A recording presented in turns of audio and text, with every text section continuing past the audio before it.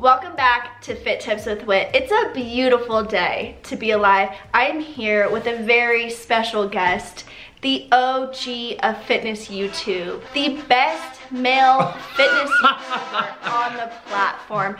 If you guys don't know who he is, I don't believe you. This right here is Steve Cook. Steve and I have been friends for forever. I met you 3 years ago. We've been friends for like 2-ish years. We live in the same state, but 4 hours apart, so we hardly see each other, but I thought it'd be really fun to do a Q&A with a female and a male perspective. I like it. It'll be so much fun. I hope that you guys enjoyed today's video. If you do, please be sure to give it a thumbs up and never forget to subscribe. Subscribe. Oh, I've been waiting so long to do that. Okay, we can redo it. I hope that you guys enjoyed today's video. If you do, please be sure to give it a thumbs up and never forget to subscribe. You gotta go like this. Oh, like? Yeah. Can you do that? Here we go. 1, 2, 3. Subscribe so you never miss a fit tip with Whit again. Without further ado, let's jump into this video. The first question is, how did you meet? I don't think you remember this. We've talked about this briefly, and yeah. I think your memory of it's better. I was working at this job and they made us go to a fitness expo, which was really weird because it was a beauty product, like a beauty company that I worked for. So I found it very interesting. Anyways, this is like when I was first getting into like the fitness world online, and you were there. But like he was there early. Why were you there early? I'm always early. But you were like walking through all the little vendors. Oh yeah, I used to love doing that because I could never walk around during the actual event. So I was always like to go early before it opened to the public and walk around and just say hi to people. Just have a good time. So I was like, oh my gosh, it's Steve Cook. Were you like that? Yeah. That was your enthusiasm level? No, I was like, oh my gosh, it's Steve Cook. Hi Steve, can I please have a phone with you? I was like so nervous, you know, but like I didn't like really know who you were. Yeah, you could have had a chance with me. Anyways, his girlfriend was there, and you know, I'm very respectful when somebody has a girlfriend. So Steve comes up to this booth, and like the CEO of my company was like, oh my gosh, we'd love to work with you, sir. Was it a guy or a girl? Yeah, a guy. That was a good guy voice. Thank you. Oh my gosh, we'd love to work with you. So I asked for a photo with Steve. He gave me a hug, and I was like, whoa. Because you're very like sincere in your hugs, you know? I love a good cuddle. Yeah. So he's like giving me a hug, and I was like, whoa. Whoa, you have a girlfriend. I was like, that was intense for that kind of hug. And then, yeah, I got a photo with him. We'll insert the photo here. You still have it? Yeah, it's still on my Instagram. Is that why I couldn't see what your room looked like? Is it on next to you on the wall? Yeah, signed and everything. You've signed. Anyways, asked for a photo. I was like devastated because 2 people were taking the photo and you were looking up and I was looking down. So I still posted the photo, but it was so funny because I sent it to my whole family. I was like, oh my gosh, I just met Steve Cook and got a photo with him. And nobody in my family knew who you were. But now my mom loves you. Yeah, I feel like you guys already know this for sure, but Whitney's mom is the nicest woman in the world. Literally, I don't know where Whitney came from. Oh. No, that's why we love Whitney, because with a mom like Whitney's, she was born to turn out this way. That was so nice. That will make Mama Drew's day. Aww. Anyways, now the family loves Steve. We're not dating. Do you like Steve's outfit? Let's just for a second. How am I doing? Yeah, am I a little bit heavy on the jewelry? Yeah, I was actually gonna tell you were heavy on the jewelry. I thought I was like, this is the heaviest of it, and to be honest, I didn't want to pack all these stuff, so I just wore it on. Yeah. Caitlin asks, favorite thing about one another and least favorite.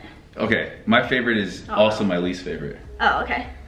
Your sense of humor. Yeah. Is my favorite thing and also my least favorite thing, because when I first met, like when we first started doing stuff with Gymshark, I'm like, I don't know when Whitney's serious and when she's not. But then I just assumed you loved me and you always wanted to be joking, and I don't think I should have done that. If I'm sarcastic with you, it means I like you. I'm not very sarcastic on my YouTube channel because sarcasm doesn't come across funny in videos, but we banter really well. Yeah. My favorite thing about Steve is he is very personable. Thank you. It's fun to be in a group with Steve because Steve's the one that keeps everybody engaged and talking and interacting and having a good time. Now, that's also my least favorite thing about you. Because sometimes it's overkill, you know what I'm saying? Sometimes it's like Pep Rally Steve. Yeah, Nikki calls Steve Pep Rally Steve. I've now taken on that name as well.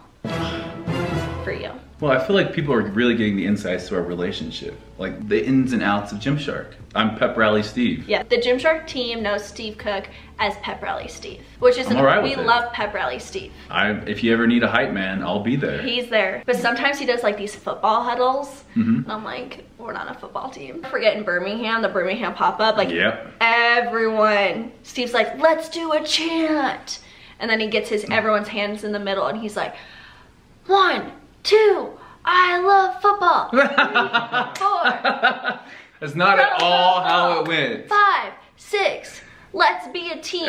But you know, it's like, it was just a little overkill. It's just a pop-up shop. You know what though? those English athletes and all those Gymshark, they never did that because they'd never been like an American football team. That's so true, because they were the ones that were like so infatuated with it, and I'm just like, yeah. Allison asks, what is your favorite thing about the Gymshark fam? My favorite thing is I've met so many really close friends through Gymshark. So like Nikki, you, a lot of the girls I've become very close with. The girls. Yeah. Me, Nikki. Yeah. My favorite things is the flex leggings. Okay. No, I honestly think. No, it's fine, we'll move on. Stevie, please tell us where you buy your clothes. Did they just hit me with the Stevie? Yeah, right here. That's so funny. This girl in high school used to call me Stevie, and my girlfriend at the time used to get pissed. If a girl called That is Stephen, very flirtatious. Yeah, Steve, isn't that why? Yeah, very flirtatious. Ooh, where do I get my clothes? Australia. Oh, this is all from Australia. What are your first impressions of each other? You don't remember me at that event, huh? No, Let me show you the photo to like recall. No, When was the first time you remember meeting me? I remember you posting that picture and me liking it, because then I followed you back. Do you remember when my friend Ryan used to comment on every single one of your photos and tag me and say you guys should date? Yes. He had his chance. And then I followed you for a minute. Emmy Lou wants to know, will he marry me? It's important he knows I'm Aussie. So true, you're so into Aussies. Oh, I love You would contemplate it. I would, just because I really want a visa. Oh. Is there a special woman in his life? I'm not dating anyone exclusive right now. Last time I went on a date was a couple of weeks ago. Hardest part of a relationship? Ooh, what do you think about that? I feel like in a relationship, you have to compromise. Yep. And sometimes that can be difficult, but without compromise, it's not gonna work. That's like the first thing that comes to my mind. Compromise. Yeah. What do you think is the hardest thing about what you do, what we do with social media and being in a relationship? Well, I'm very fortunate because the person I'm dating doesn't have social media. So my online life is very separate from my relationship. I think that is so Does that make impressive. sense? Yeah, I think that like you guys worked so well together because of that. Thank you. What's your hardest part about a relationship? Well, I think my hardest part about a relationship is me being, I get kind of torn between I'm this homebody. I want to I don't like going out and like partying, but at the same time I love to travel. So I travel so much that it makes it hard that if I want to get into a relationship, it's like, hey, do you want to come to this place for a long time? Or do you want it's hard to travel and then progress in a relationship unless you're traveling together. Yeah. You ready for this one? I think this is one that a lot of people probably ask you. Okay. But just since we haven't done a workout question, what is your favorite muscle group to work and why? Shoulders. Why shoulders? Well, I really want shoulders, but I don't have them. You have shoulders. No, like you know how like Robin has like the peak? Robin? Yeah. Robin has the best shoulders I've ever seen. I feel like that's such a genetic thing. That makes me feel better. It is. I don't have good shoulders. I can't get shoulders. I think you have good shoulders. Everything else in my body will grow except for my shoulders. It's your weak body part. But I love shoulders. It's just fun. It's painful. Falling in love with your weaknesses. I like that. Would you say your favorite shoulders of anyone are Robin's then? Yes. Best shoulders ever. Or Kelsey Wells. Kelsey Wells has legit shoulders. Stunning. Yes. Or Karina. Or Karina's shoulders are, I think Kelsey Wells has the best shoulders. Oh my gosh. I look at Kelsey Wells' shoulders and sometimes so I'm like, luscious. Yeah, I wouldn't mind that. If I could like chop off her arms, I would. And like put them on me. It's a little morbid, but if I could just wear Kelsey Wells' skin as a suit. If I could chop it off. What's your favorite body part? To train? Yeah. It changes. It used to be shoulders, because again, there was my weak body part, but chest is still my weak body part. I could train chest all the time. I just have a poor chest. I think a lot of girls would disagree with that. Okay, I got a good one for you, because this is a question I oftentimes wonder. Right. How are you always so positive? You are too, though. Yes, you are. Okay, I Every single video. What's up, everyone? What's up, Bessa? You know? That I do. And then you go, put your hands in a huddle. Hey. Go football! Woo! That's not how it goes at all. I feel like when you go through really hard times in your life that like demolish you, and you've been through some stuff. Yep. I've been through some stuff. And you get out of that after a long period of time, you start to be more grateful for the little things in life, which is where my quote, "It's a beautiful day to be alive," came from. Because I was going through some like really bad stuff for over a year, to the point where like I didn't even want to get out of bed. But I'm like, you know what? It's a beautiful day to be alive. I have a roof over my head. Yep. I woke up in a bed. At the time I had my dog Neighboroo. I think happiness, like 3 things to happiness is gratitude. What else? That was like a total Michael Scott. I think living in the moment. So I notice when, if I'm on my phone too much, what I mean by that is like, if I'm not present with people, if I'm living on my phone too much, I get in this mood that's just, I start comparing myself. Well, especially on social media. Yeah. Yeah. I think it's easy to be positive when you think about the little things in life that you have. Totally. The fact that you are waking up is a blessing. I'm not always positive. I don't feel like me and you are always positive, always in the best mood ever.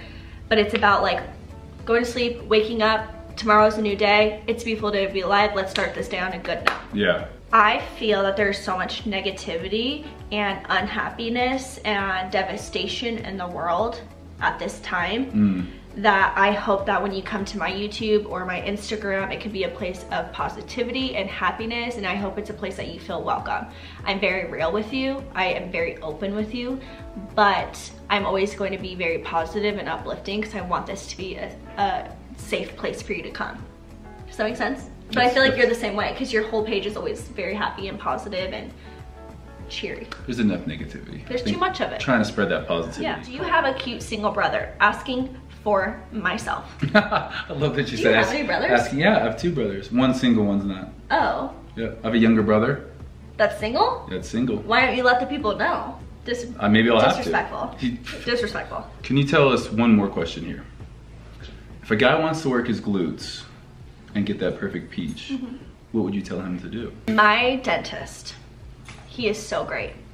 And I walk in one day, I'm going all the time right now because I have to get my new Invisalign trays like every 3 weeks, so I have to keep going into the office. And he was like, listen, Whitney, nothing fits my glutes because like nothing fits his waist because his quads are bigger than his waist, right? Okay. So he's like, so how do I grow my butt so that I can fill in the pants? So I get off the side of this dental chair. Like I get off the side, I'm like, hip thrust, baby. And I show him how to do a hip thrust in my dental chair. You're doing hip thrust in the dental chair? We're this tight now. Wow. Yeah. I'm going to the wrong dentist. Yeah, hip thrust. Hip thrust changed my life. Okay, A-game. If you could only give one fitness tip to anyone, what would it be? I would say, remember your why. Wow. Yep. That was motivational. That was inspiring. Mine would be patient with yourself. I think it's very easy to become very frustrated with yourself. Steve, do you want to get married again? Someone asked that?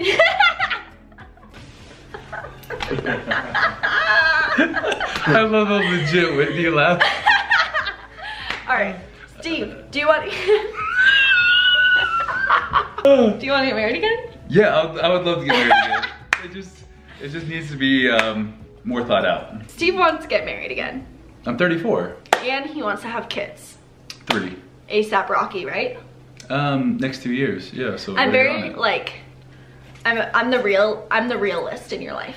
Yeah. So every time Steve's dating a girl that doesn't want to get married and have kids, I'm like, maybe you're dating the wrong girl. Steve, what are you doing? Yeah. Did I not do that with the last girl you dated? Yeah. That was the first thing I said. I said, well, does she want to get married? Right. And you were like, yeah. And I said, well, does she want kids? And you're like, not for like 3 years. And I was like, what's the point? Last question. Drum roll, please. When are you and the pups gonna come down to St. George? When are you and the pups gonna come down to St. George and wake surf? Bring Stefan, bring the fam. I'm not very good at like, I didn't grow up boating, so I'm not good at boating activities. True. But we'll come down. I need to come down to St. George. ASAP Rocky. I'm a safe driver, I promise you that. All right, you guys, that was our last set, best set, baby. What? Last set, best set. I've never ended it with say baby. Last set, best set, baby. Okay. Last set, best set. That was perfect. Woo! Woo! 2 claps and a Ric Flair. Woo! Football. Thank you guys for watching. I love you so much. Sorry, it's my channel. I love you so No, much. honestly, it's I my love you channel. so much. Thank you so much for watching this video. Without you, we would truly be nothing. Definitely head over to Steve's channel. We're not doing a video over there because this Q&A took too much time. It was a long video, but maybe you'll come on my channel and go through my DMs. Yes, that would be so much fun. We love you so much. Thank you so much for watching this video. All right, love you so much. And until next time, I will see you next time. Love you so much. That was so cute.